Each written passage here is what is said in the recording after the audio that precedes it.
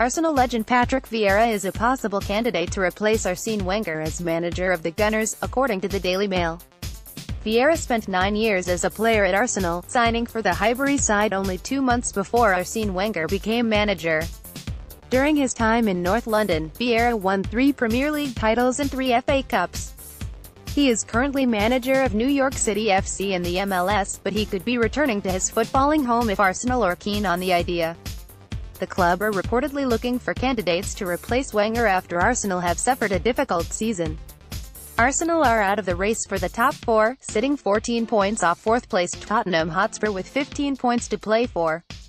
The Gunners' only chance of getting into the Champions League is by winning the Europa League. They face giants Atletico Madrid in the semi-final of the competition, with the first leg at the Emirates next Thursday. Wenger is on very good terms with Stan Kroenke, and any decision for him in terms of leaving the club will be his, and him being sacked is reportedly out of the question.